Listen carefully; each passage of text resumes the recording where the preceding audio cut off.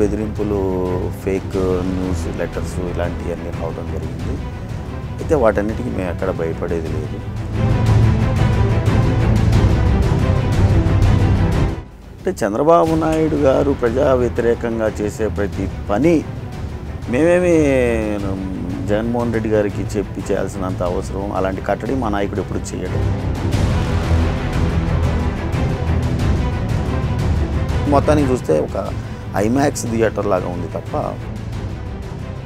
Sir మేమన్నా పిచ్చోళ్ళమా? ప్రత్యేక package వల్ల ఆయనకి ఇవాళ ఏమొస్తుంది? ఆళ్ళ రామకృష్ణ రెడ్డి మంగళగిరి ఎమ్మెల్యే 5 పైసలు లంచం అడిగాడు.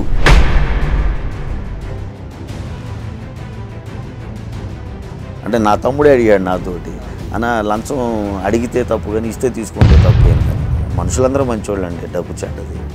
సో ఆ డబ్బుకి విలువ ఇవ్వకూడదు, మనుషులకి విలువ ఇవ్వాలని చెప్పి నమ్మినోని. ఇవాళ కూడా నా బండి మీద ఇన్ జగన్ వి ట్రస్ట్ అని ఉంటుందండి. నేను స్టిక్కర్ వేసుకొని మరీ తిరుగుతా. అంతా నేను జగన్ గారి అభిమాని.